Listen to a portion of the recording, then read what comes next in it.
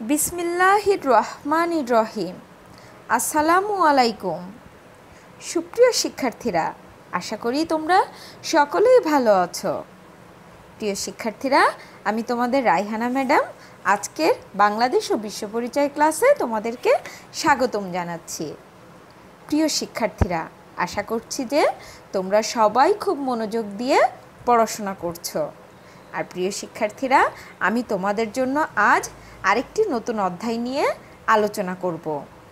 প্রিয় শিক্ষার্থীরা, তোমরা সবাই চেষ্টা করবে আমার এই অনলাইন ক্লাসটি দেখে পড়াগুলো ভালোভাবে বুঝে নিতে। সুপ্রিয় শিক্ষার্থীরা, আজ আমি তোমাদের বাংলাদেশ ও বিশ্ব পরিচয় বিষয়টি থেকে ষষ্ঠ অধ্যায় নিয়ে আলোচনা করব। প্রিয় শিক্ষার্থীরা, আর এই ষষ্ঠ অধ্যায় হচ্ছে বাংলাদেশের সংস্কৃতি। আমি আবার বলছি, ষষ্ঠ অধ্যায় বাংলাদেশের সংস্কৃতি। প্রিয় শিক্ষার্থীরা, তোমরা সবাই সংস্কৃতি শব্দটির সাথে পরিচিত, তাই না? হ্যাঁ, আমি জানি তোমরা সবাই এই শব্দটির সাথে খুবই পরিচিত। আসলে সৃষ্টির শুরু থেকেই কিন্তু মানুষ প্রকৃতি ও পরিবেশকে কাজে লাগিয়ে নিজের প্রয়োজন মিটিয়েছে। এক টুকরো পাথর বা একটি গাছের ডাল হয়ে উঠেছিল হিংস্র পশুর হাত থেকে নিজেকে বাঁচানোর হাতিয়ার। প্রিয় শিক্ষার্থীরা, আর প্রকৃতিতে এমনিভাবে কাজে লাগানোর ক্ষমতা মানুষকে দিয়েছে সংস্কৃতি, যা অদ্যাবধি চলমান রয়েছে। আর এভাবেই কিন্তু মানুষ বুঝতে পারল যে সমাজবদ্ধ হয়ে একত্রে থাকলে টিকে থাকার এই লড়াই আরও সুদৃঢ় হবে। তাই সমাজকে সংগঠিত করার উদ্দেশ্যে তৈরি হয় নানা নিয়মকানুন, যা ধীরে ধীরে অর্থনীতি, রাজনীতি, ধর্ম, শিক্ষা ইত্যাদিতে রূপ নিল। প্রিয় শিক্ষার্থীরা, সমাজের মানুষের আনন্দ, বিনোদন ও কল্যাণের জন্য তৈরি হলো নাচ, গান, সাহিত্য, আরও কত কী। ফলে রচিত হয়েছিল সংস্কৃতির বস্তুগত ও অবস্তুগত রূপ। সুপ্রিয় শিক্ষার্থীরা, আমি এতক্ষণ তোমাদের জন্য এই অধ্যায়টি থেকে কিছু মূল কথা তুলে ধরলাম। এখন লক্ষ্য করো পাঠ 1, সংস্কৃতির ধারণা। প্রিয় শিক্ষার্থীরা, সংস্কৃতি বা কালচার যে কোনো শব্দেই তার পরিচয় করিয়ে দেওয়া হোক না কেন, সংস্কৃতি আসলে কিন্তু মানুষের জীবনধারা। আর এই সংস্কৃতির মাধ্যমেই মানুষের জীবনযাপনের প্রতিচ্ছবি প্রকাশ পায়। অর্থাৎ প্রিয় শিক্ষার্থীরা, মানুষ তার অস্তিত্ব রক্ষার জন্য সমাজ জীবনে কোনো উদ্দেশ্য সাধনের লক্ষ্যে যা কিছু চিন্তা ও কর্ম করে তাই হচ্ছে তার সংস্কৃতি। কি প্রিয় শিক্ষার্থীরা, অনেক সহজ একটি বিষয় না? আমি আবার বলছি, মানুষ তার অস্তিত্ব রক্ষার জন্য সমাজ জীবনে কোনো উদ্দেশ্য সাধনের লক্ষ্যে যা কিছু চিন্তা ও কর্ম করে তাই হলো তার সংস্কৃতি। প্রিয় শিক্ষার্থীরা, এরপরে তোমরা বিশেষ মনোযোগ দিয়ে বুঝে নাও যে উদাহরণস্বরূপ আমি যদি তোমাদের বলি, যেমন মনে করো বেঁচে থাকার জন্য মানুষ খাদ্য গ্রহণ করে। সেই খাদ্যকে যখন বিভিন্ন প্রণালীতে রান্না করে এবং সুন্দরভাবে সাজিয়ে পরিবেশন করে, তখন সেটা হয়ে যায় মানুষের সংস্কৃতি। আবার মানুষ যখন লিখতে শিখল, তখন প্রথমে পাথরে খোদাই করে কিংবা গাছের ছাল বা পাতায় লিখত। তারপর আবার যখন কাগজ আবিষ্কার করলো, তখন কালিতে পাখির পালক ডুবিয়ে লিখত। আর ধীরে ধীরে মানুষ কলম তৈরি করে কাগজের উপরে লিখল। এরপর মানুষ টাইপরাইটার আবিষ্কার করে তার মাধ্যমে লেখা শুরু করলো। প্রিয় শিক্ষার্থীরা, এবং সর্বশেষে কিন্তু মানুষ কম্পিউটার আবিষ্কার করলো। আর এখন কিন্তু পৃথিবীর বহু মানুষই কম্পিউটারে লেখে। আর এই যে লেখার বিভিন্ন মাধ্যম মানুষ তৈরি করলো, এগুলো সমষ্টিও কিন্তু সংস্কৃতির একটি অংশ। সুপ্রিয় শিক্ষার্থীরা, তোমরা লক্ষ্য করো সংস্কৃতি দুই ধরনের, একটি হচ্ছে বস্তুগত আর অন্যটি হচ্ছে অবস্তুগত। আমি আবার বলছি, সংস্কৃতি দুই ধরনের, একটি হচ্ছে বস্তুগত এবং অন্যটি হচ্ছে অবস্তুগত। প্রিয় শিক্ষার্থীরা, লক্ষ্য করো, বাড়ি যদি বস্তুগত সংস্কৃতি হয়, তবে এর পরিকল্পনাটি হবে অবস্তুগত সংস্কৃতি। পুস্তক যদি বস্তুগত সংস্কৃতি হয়, তবে যিনি পুস্তক লেখক অর্থাৎ তবে পুস্তক লেখক যে চিন্তাভাবনা দ্বারা পুস্তকটি লিখেছেন সেটি হবে অবস্তুগত সংস্কৃতি। প্রিয় শিক্ষার্থীরা, কম্পিউটারের হার্ডওয়্যারগুলো হচ্ছে বস্তুগত সংস্কৃতি এবং যে সফটওয়্যারগুলো কম্পিউটার পরিচালনা করে সেগুলো হচ্ছে অবস্তুগত সংস্কৃতি। তাহলে প্রিয় শিক্ষার্থীরা, তোমরা বস্তুগত সংস্কৃতি এবং অবস্তুগত সংস্কৃতি সম্পর্কে বুঝতে পেরেছো তো? আশা করি অবশ্যই বুঝতে পেরেছো সুপ্রিয় শিক্ষার্থীরা। আর এরই মাধ্যমে আমি পাঠ 1-এর আলোচনা শেষ করছি। প্রিয় শিক্ষার্থীরা, এরপরে লক্ষ্য করো পাঠ 2, বাংলাদেশের সংস্কৃতির উপাদান। প্রিয় শিক্ষার্থীরা, আমাদের বাংলাদেশের সংস্কৃতির কিছু কিছু উপাদান আমরা খালি চোখে দেখতে পারি, ধরতে পারি। আবার এদেশের সংস্কৃতির অনেক উপাদানই আমরা দেখতে পাই না, আবার ধরতেও কিন্তু পারি না। যেমন মনে করো, বাংলাদেশের মানুষের তৈরি ঘরবাড়ি আমরা দেখতে পাই, কিন্তু এই ঘরবাড়ি তৈরি করতে গেলে যে তৈরির জ্ঞান ও কৌশল থাকে সেগুলো কিন্তু আমরা দেখতে পাই না। প্রিয় শিক্ষার্থীরা, আর এসব দিক বিবেচনা করলে লক্ষ্য করো বাংলাদেশের সংস্কৃতির উপাদানসমূহকে 2 ভাগে ভাগ করা যায়, যথা 1 বস্তুগত বা দৃশ্যমান উপাদানসমূহ ও 2 অবস্তুগত বা অদৃশ্য উপাদানসমূহ। তাহলে প্রিয় শিক্ষার্থীরা, এখন লক্ষ্য করো এদেশের সংস্কৃতির বস্তুগত উপাদানসমূহ হচ্ছে বিভিন্ন ধরনের ঘরবাড়ি, আসবাবপত্র, পোশাক, যানবাহন, খাবার, চাষাবাদের উপকরণ, বইপত্র ইত্যাদি।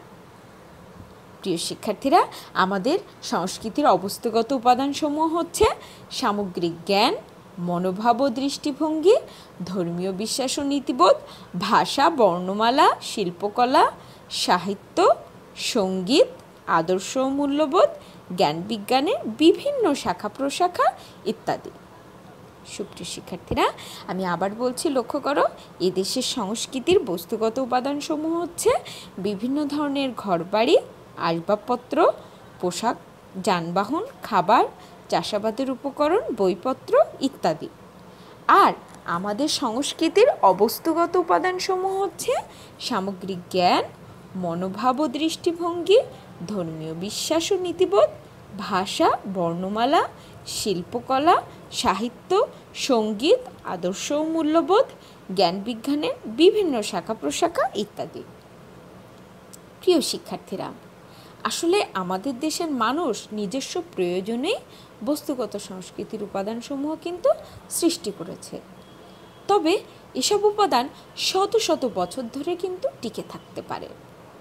যেমন ধরো, আমরা জাদুঘরে গেলে কিন্তু অনেক জিনিস দেখতে পাই, তাই না প্রিয় শিক্ষার্থীরা? আর এই জাদুঘরের জিনিসগুলো কিন্তু শত শত বছরের পুরাতন জিনিসও জাদুঘরে সংরক্ষিত থাকে। আর জাদুঘরে সংরক্ষিত শত বছরের পুরনো এই জিনিসগুলো দেখে আমরা আমাদের বাংলাদেশের সে সময়ের মানুষ ও তাদের সংস্কৃতি সম্পর্কেও ধারণা করতে পারি। কি প্রিয় শিক্ষার্থীরা, তোমরা, আমি জানি যে সবাই প্রায় জাদুঘরে গিয়েছো, তাই না? হ্যাঁ, বাংলাদেশের জাতীয় জাদুঘরে গিয়েছো তোমরা। আশা করি তোমরা যারা ঢাকাতে বসবাস করো তারা সহ আমাদের দেশের বিভিন্ন প্রান্তের মানুষ এসেও এই জাতীয় জাদুঘর পরিদর্শন করে এবং এখান থেকে কিন্তু আমরা আমাদের সংস্কৃতির অনেক কিছু আমরা অবলোকন করতে পারি প্রিয় শিক্ষার্থীরা। আর তোমরা যারা এখনও জাদুঘরে যাও নাই তাদের জন্য আমি বলছি, আমাদের বাংলাদেশের জাতীয় জাদুঘর অবশ্যই তোমরা পরিদর্শন করবে। এখানে তোমাদের জন্য অনেক কিছু জানার, অনেক কিছু শেখার আছে প্রিয় শিক্ষার্থীরা। আর এই জাতীয় জাদুঘরটি কোথায় অবস্থিত সেটা কি তোমরা জানো? আমি বলে দিচ্ছি প্রিয় শিক্ষার্থীরা, এই জাতীয় জাদুঘরটি ঢাকার শাহবাগ এলাকায় অবস্থিত। আমি আবার বলছি, বাংলাদেশের এই জাতীয় জাদুঘরটি ঢাকার শাহবাগ এলাকায় অবস্থিত। প্রিয় শিক্ষার্থীরা, এরপরে লক্ষ্য করো বাংলাদেশের সংস্কৃতির বস্তুগত ও অবস্তুগত উপাদানসমূহ কোনোভাবেই কিন্তু পরস্পর থেকে বিচ্ছিন্ন নয়। অর্থাৎ প্রিয় শিক্ষার্থীরা, বস্তুগত সংস্কৃতি অর্থাৎ সংস্কৃতির বস্তুগত উপাদান আর অবস্তুগত উপাদান, দুইটি উপাদান পরস্পরের সাথে ওতপ্রোতভাবে সম্পর্কিত। কেননা প্রিয় শিক্ষার্থীরা, সংস্কৃতির বস্তুগত উপাদানের মধ্য দিয়ে সংস্কৃতির অবস্তুগত উপাদানসমূহের পরিচয় পাওয়া যায়। আমি আবার বলছি, সংস্কৃতির বস্তুগত উপাদানের মধ্য দিয়ে সংস্কৃতির অবস্তুগত উপাদানসমূহের পরিচয় পাওয়া যায়। যেমন উদাহরণ লক্ষ্য করো, নকশি কাঁথা বাংলাদেশের সংস্কৃতির একটি বস্তুগত উপাদান। আর এর মধ্যে যখন ফুল, পাতা, হাতিঘোড়া বা অন্য কোনো দৃশ্য সেলাই করা হয়, তখন তা হয়ে ওঠে এদেশের নারী মনের চিন্তার বহিঃপ্রকাশ। আর প্রিয় শিক্ষার্থীরা, তোমরা বলো তো যে নকশি কাঁথায় মধ্যে যখন নারীরা ফুল, পাতা, হাতিঘোড়া বা কোনো দৃশ্য সেলাই করে তাদের নারী মনের চিন্তার বহিঃপ্রকাশ ঘটে, এটি কোন ধরনের সংস্কৃতির উপাদান? অবশ্যই প্রিয় শিক্ষার্থীরা, এটি অবস্তুগত উপাদান, তাই না?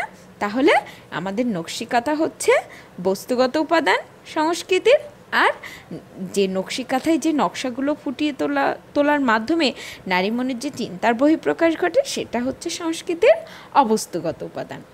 তাহলে প্রিয় শিক্ষার্থীরা, আমি আশা করছি যে তোমরা খুব ভালোভাবে সংস্কৃতির বস্তুগত উপাদান এবং অবস্তুগত উপাদান সম্পর্কে ধারণা লাভ করেছো। প্রিয় শিক্ষার্থীরা, বাংলাদেশের সংস্কৃতির উপাদানগুলোর একটির পরিবর্তনের সাথে সাথে অন্যগুলোরও কিন্তু পরিবর্তন হয়। যেমন ধরো, বাংলাদেশের সংস্কৃতিতে শাড়ি একটি উপাদান, আর প্রযুক্তির পরিবর্তনে শাড়ির রং, ডিজাইনে পরিবর্তন এসেছে, আবার শাড়ি পরার ধরনেও কিন্তু পরিবর্তন এসেছে।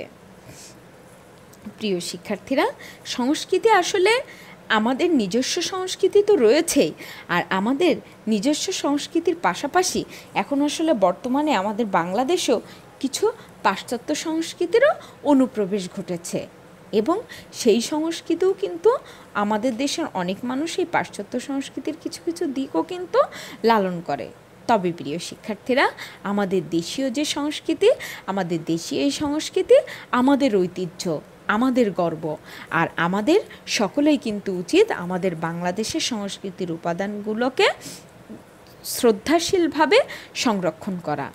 কারণ আমাদের দেশীয় সংস্কৃতি কিন্তু, দেশীয় সংস্কৃতির যে আভিজাত্যটা, এটা কিন্তু অনেক বেশি প্রিয় শিক্ষার্থীরা। আর তোমরা চেষ্টা করবে অবশ্যই আমাদের দেশীয় সংস্কৃতিকে লালন করে চলতে। সুপ্রিয় শিক্ষার্থীরা, এতক্ষণ তোমরা পাঠ 2-এর আলোচনা শুনলে। এখন আমি তোমাদের জন্য পাঠ 3 সম্পর্কে আলোচনা শুরু করব। প্রিয় শিক্ষার্থীরা, পাঠ 3 ও 4 একত্রে আছে। লক্ষ্য করো, পাঠ 3 ও 4 বাংলাদেশের সংস্কৃতির স্বরূপ ও বৈশিষ্ট্য। সুপ্রিয় শিক্ষার্থীরা, পূর্ববর্তী পাঠে তোমরা আমাদের বাংলাদেশের সংস্কৃতির উপাদানসমূহ সম্পর্কে জেনেছ, আর এই পাঠ 3 ও 4-এ আমি তোমাদের জন্য বাংলাদেশের সংস্কৃতির স্বরূপ ও বৈশিষ্ট্য 2টি ভাগে তুলে ধরব। প্রিয় শিক্ষার্থীরা, কিছু বৈশিষ্ট্য আর কিছু বিশেষ বৈশিষ্ট্য। আশা করি তোমরা মনোযোগ দিয়ে আমার সাথে সাথে একটু অনুশীলন করে নেওয়ারও চেষ্টা করবে। লক্ষ্য করো প্রিয় শিক্ষার্থীরা, আমাদের ভূমি কিন্তু যেমন উর্বর, তেমনি সংস্কৃতিও কিন্তু বেশ সমৃদ্ধ। এখানে আগত নানা জাতের মানুষ তাদের সংস্কৃতি সৃষ্টি করেছে সাংস্কৃতিক বৈচিত্র্য।